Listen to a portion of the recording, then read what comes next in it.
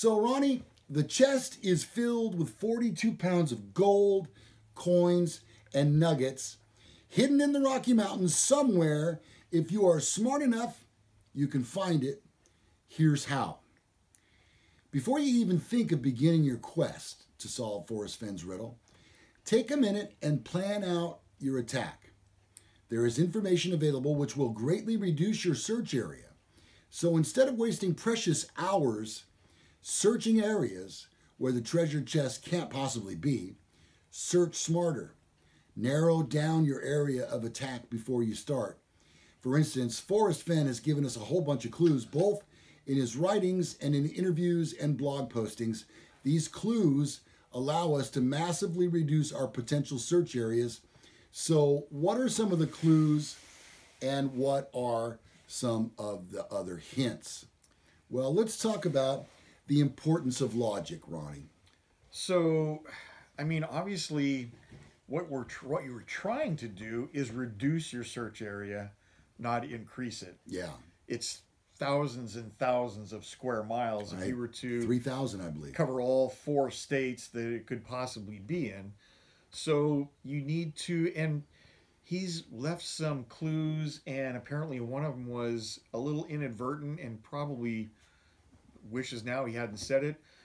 But one of the things he said, it was during an interview, and he said, if I was standing where the treasure chest is, I'd see trees, I'd see mountains, I'd see animals.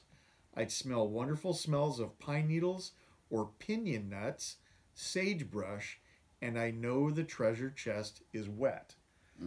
So first of all, he's said that the treasure chest is not underwater. So there's something else wet. I mean, it could be, there could be a wetlands nearby, and water does tend to seep in there.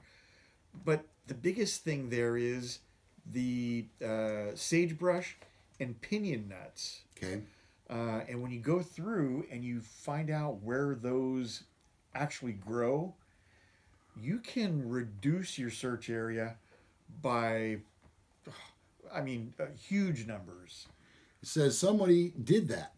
They looked for only areas in the 4 states that have the proper elevation, sagebrush, and pinion pine, and it narrows potential search areas down more than 99.9%. That's significant. All right, so now let's talk about some ideas. If you want to narrow down your search, one of the things that you can utilize from wherever you might be in the country or in the world for that matter is Google Maps. And we suggest that you can use Google Maps or Google Earth as well. And in some of his blog postings, Forrest Fenn has recommended that as well. Okay, so let's talk about, can we learn something important? Yes, we can. Forrest has said that multiple people have given him the correct solve for the first 2 clues, and that multiple people have been within 200 to 500 feet of the treasure. This tells us that the 9 clues probably refer to a very small area, like a few hundred feet total, not miles and miles and miles. People who have solved number 2 clue correctly got within 200 feet of the treasure. That means it's highly likely that clues number 3 through 9 are also within 500 feet of the treasure. And he's also said before, and we may have mentioned this, that it took him 2 trips to get to this spot. So, although he accomplished it in one afternoon. So if you're looking for a location where the nearest parking or road is roughly 30 to 45 minutes away, that would be probably like an appropriate time for an 80-year-old to cover that much territory. And it would probably be at a trailhead or maybe a fishing spot somewhere. Okay, keep that in mind. Now, in the poem, you hear him talk about the Brown, the home of Brown. The definition of home being permanent residence, an institution, the place where one lives, targeting, or at an endpoint. So here are some of the possible Browns to consider. Ranger Brown of the Lamar Ranger Station, Joe Brown of the Joe Brown Put-In, Joe Brown Creek and Joe Brown Trail, Molly Brown House, anyone with a Brown surname, Bay, Beige, Brown, Ochre, Bronze, Chestnut, Cinnamon, Cinnabar, Hazel, Ecru, Fawn, Tan, Sepia, Puce, Russet, Umber, Sorrel, and Auburn. And Ronnie, there's some places named Brown as well. Brown's Canyon National Monument in Colorado. Now, I don't think that that is one that fits the category, honestly, because it's quite a ways from Santa Fe, New Mexico. Brown Mountain Campground. We're on the home of Brown under the poem. Okay. Brown Mountain Campground, which is on the Wood River outside Mestestes, which might mean the end of warm waters, which is just downstream from Kerwin, which fits just so much of the puzzle. There is also Brown Cemetery in Montana, Brown Hill in New Mexico. That's something to consider. Because, here's the thing.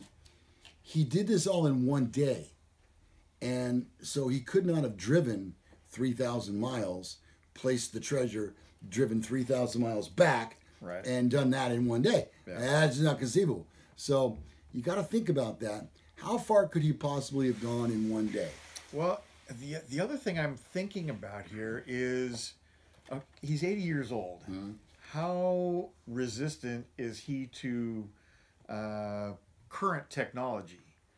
Oh, does he... So is he using old topographic maps maybe that have a lot of detail, a lot of the fine print that lists like every square inch is a tract, and it'll say Brown's Tract or Brown's Ravine or whatever it is? Is he using something that on Google Maps you can't... It will give you some names, but they're usually broken down by per square mile. Okay, yeah. So, and that's still a lot of ground to cover. You need to even get closer than that. Well, he says the home of Brown appears to be very important as a clue. Forrest has said that if you knew the House of Brown, you could walk right to the treasure. So it appears that the first clue is WWWH and HOB, House of Brown, is the second. If you can locate the home of Brown correctly, the treasure can be yours in short order, supposedly. So, Ronnie, I thought I might mention a couple of the comments that we received on the last video that we did. We talked about, in one of the comments, a guy was saying that, what about the cost of shipping of the book? Who gets that money? Look, I'm going to put all of that to rest right now. All of that, selling the book, how much money. The deal is this. The man is worth a lot of money. Oh, yeah. Okay, so he's not trying to make any money off of this book. That's what we would do. Exactly. In fact, it's in the we process. Don't have any money. It's in the works. And we don't have a book. We have a pamphlet. Yeah. Get it today. It's a trifold pamphlet, send it, though. Yeah, send for it. The more you know. Okay, so forget about that. Throw that out the window. And it was really funny because one lady, she made the comment, he doesn't need the money from the book. Do the math. Nobody needs the money, but if money's coming in, nobody's going to turn it down either. The funny point was, Ronnie, she sent me this comment, which she ended, do the math. And then the next thing she did was subscribe to our channel. She did the math, apparently. All right, so the home of Brown is very, very important in the clues. Well, and there's something else that I've read. Mm-hmm. So there are places like apparently Mount Sheridan now used to be called Brown Mountain. Aha. So, and this has been buried for how many years now? Over 10 years, I think it's 8 years. Yeah, so who knows? Maybe the map that he's dealing with is an old map. And it still lists as Brown. If somebody names Brown settles an area, you have Brown's Corner, you have Brown's Ravine, you have Brown's Mountain, you have Brown's Gorge. Everything in that area is going to be Brown something. But as time goes on, those titles change. So again, if he's using if he refuses, and we have a person that refuses to yes, we do use new technology. If you have somebody that's in that boat and they're using older maps, if they're looking at something like I said, an old topographic map by one of the parks, it very likely is going to have some old terminology on there. For sure, it's something to keep in mind. Yeah. A lot of people believe that the 9 clues that you need to solve the puzzle, which is the treasure, begin between begin and the word begin and the word cease in the poem. And here's what I mean. Begin it where warm waters halt, and take it in the canyon down, not far, but too far to walk. Put in below the home of Brown. From there it's no place for the meek. The end is ever drawing nigh.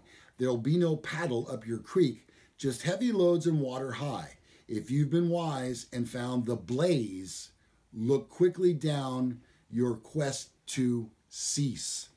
Begin and cease is the first and last words of that stanza of the poem, and in between are your 9 clues.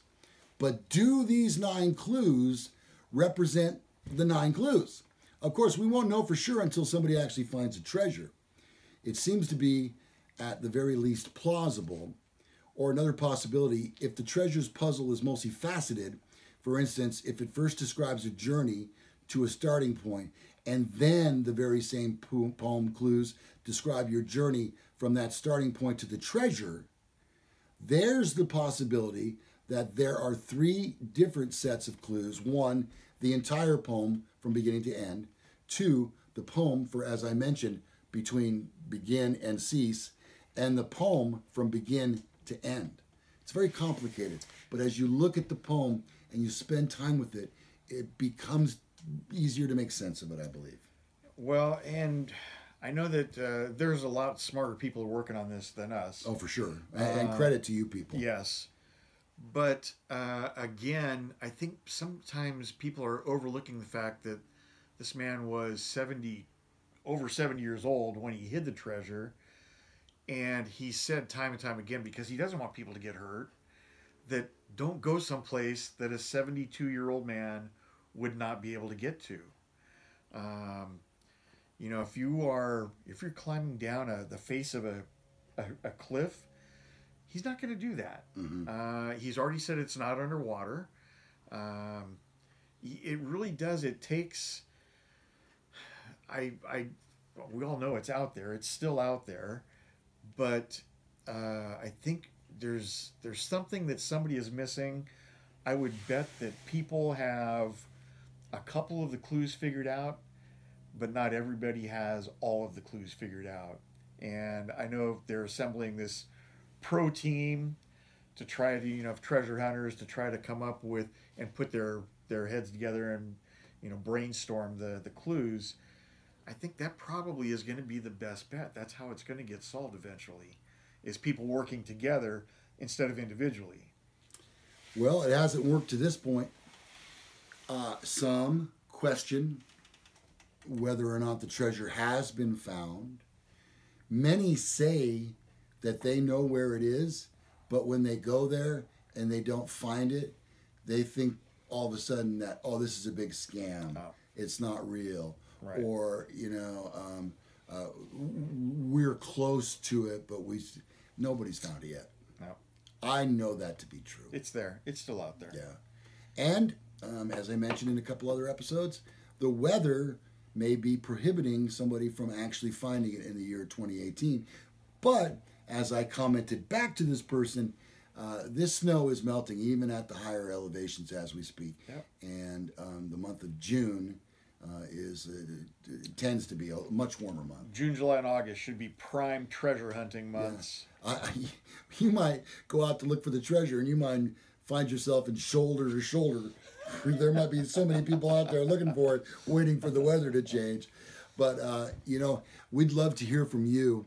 Your comments are greatly appreciated on this subject matter, and we comment back. We do our best to reply as soon as we get the message and have a few seconds to gather our thoughts and get back to you. We love your comments. Keep them coming. You know what would make us very, very happy is if one of our listeners actually found it. Oh my gosh. Just based on something that we may have sparked in them. Yeah. That would be, we would love it so much. And I know for a fact that many of you who have seen our show before, maybe it seems as though we're covering different subject matters and such. But really what's happening is we're reading as much as we possibly can on this. Yeah. And there is no new news. No, not There really. is no new news on this. No. And maybe that's the calm before the storm. Even if you read the message boards, there's nothing really new on there. And there can't be. I mean, he's given all the clues he feels is necessary to locate the treasure. Occasionally he does an interview and he might blurt something out. Yeah, it slips out. And in those cases, that might be the newest news, but even then, there's not been anything really new in that respect. So we will continue to scour the internet in an effort to bring you the very latest on the Fenn treasure. We truly are fascinated by this story, and we hope you enjoy watching our videos as we continue to learn more and more about a man who is trying to leave a legacy. A man who's done a lot of things in his life, made a lot of money, lives a lifestyle that he just enjoys, which includes reading books and writing books. And we'll bring you the very latest that we can find. Thank you for watching. I'm Lou Gallagher. Corvette Ronnie. You'll find the information on both of us below. Thank you for watching the Fenn treasure on Men Are So Smart. There it is.